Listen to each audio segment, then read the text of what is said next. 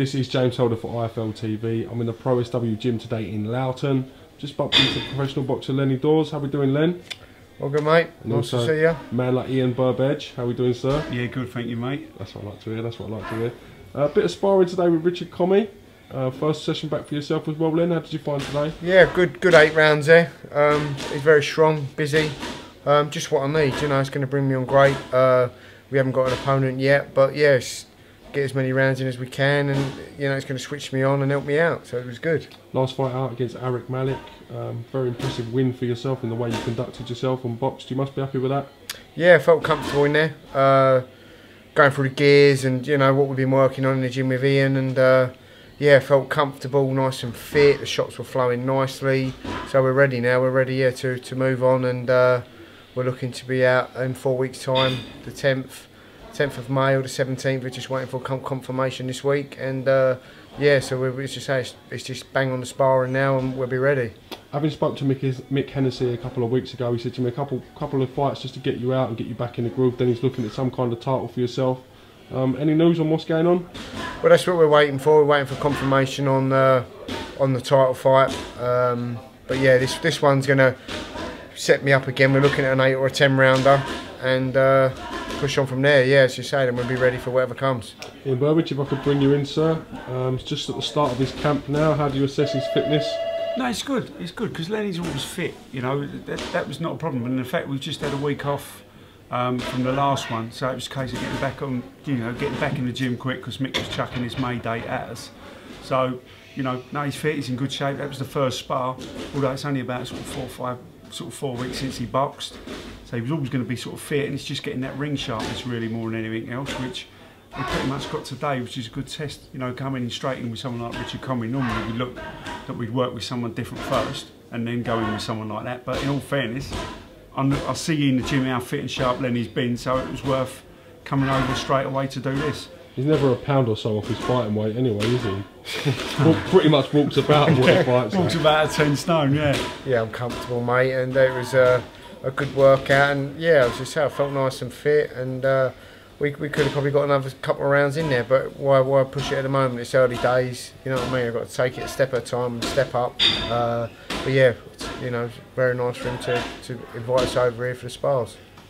You've been thinking about avenging that so-called defeat against Michele De Rocco. Is that something that's been going through your mind? I'd love to, mate. I'd love to get him out of Italy over here, but I can't see him coming out. I think he's out this 17th of May, isn't it? I think something like yeah. that. He's out. I don't know what the fight's for yet. But yeah, we've got to wait and see how that plans out. I'd love to have a rematch of him, settle the score, but yeah, it's out of my hands. We've just got to see what happens now. If not, go another route. But yeah, the main thing's being busy and just doing the hard graft. So that's what I'm prepared to do. If you did have to have a final eliminator to get another shot at him, is that something you're prepared to do?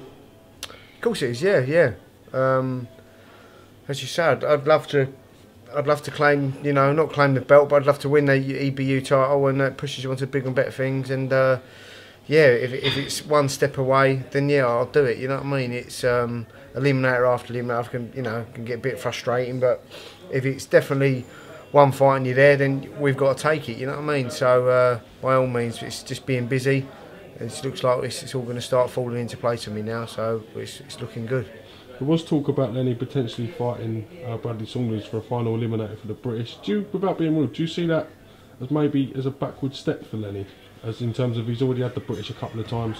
I think it'd be disrespectful to Bradley Saunders to say it'd be a backward step. No, I don't mean it in terms of that. I just mean in terms in promotion. I don't think put it this way. I don't think he should be going for eliminators. To be honest with you, that's not meaning to push past anyone else that's there. But Lenny's been in the top 3-5 for the last 5-6 years.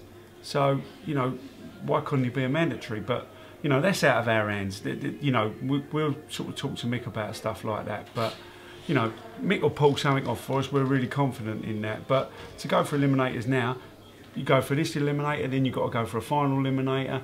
Then you're sort of 2 fights away from fighting for a British. Time they get organised, realistically, you ain't going to fight for the British till next year. Unless if no one gets in your way. What preferred route would you talk to Mick about? What way would you like to go in? I would like to keep it international for Lenny's sake. As I've said before to you, James, I think Lenny's proved that he is of European stroke world class. Until you get to world class, you know, until you fight people in the top 15 and that, you know, you can never say, yeah, absolutely world class. But I think we've still got to build off the great performance in Italy. And then look for, as I say, even getting a path to another shot at the European, or even going the international title route. And I think that's the way you should go. Because, as I said, confidence that Lenny got off of that fight needs to be built on, and we move forward in that way. No names in the mix as yet for May, but hopefully a week or so we'll have a confirmation on that fight, on the opponent. Yeah, just wait. It's just waiting. It's just literally we're waiting for Mick to get back. He's been away, so we're waiting for Mick to come back. We're going to sit down with Mick and have a chat with him. He's got a couple of ideas. There's a couple of things in the pipeline that we can't really sort of go into as yet because they're still up in the air a little bit. But as soon as we know, then obviously we'll tell you first. But as soon as we know and get confirmation of anything, then we'll start talking about it.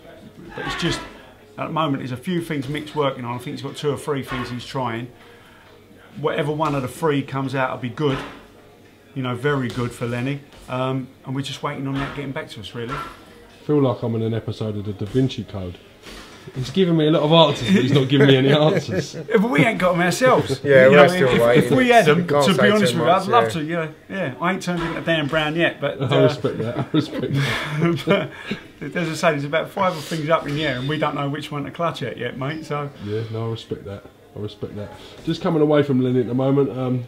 Danny Donchev getting a long over win the other day, claiming his love for his mentor Ian Burbage. Talk to me a little bit about that. I'm delighted for him. Absolutely delighted for him. You know, there's times. I mean, Dan could be so much better if he listened and did what he does in the gym. But he's a bit of a free spirit, shall we say, when he gets in there. But no, it's great for him to get a win. And, you know, I want it as much for him as anybody else. So yeah. No, I was really pleased for him. He was brilliant. We had a chance of getting him on the channel. He was very excited the other day. Very pleased as well. Long overdue. Yeah, good for him. I mean, the interview's long overdue, isn't it? I mean, there's an episode all by itself. You just got to point the camera at him and he'll carry on, won't he? He's great. That's what I get every day. He's great. He's a character. He's a real character. Yeah. He's a real character. But listen, lads, congratulations on getting the day for May. Hopefully, as I said, it's a bit of a mouth-watering fight for you. If not, Mick said there's other stuff coming up. When you do know what's going on, please let us know. No, we will do, mate, for sure. Thank you very much for giving me a bit of time. I appreciate that.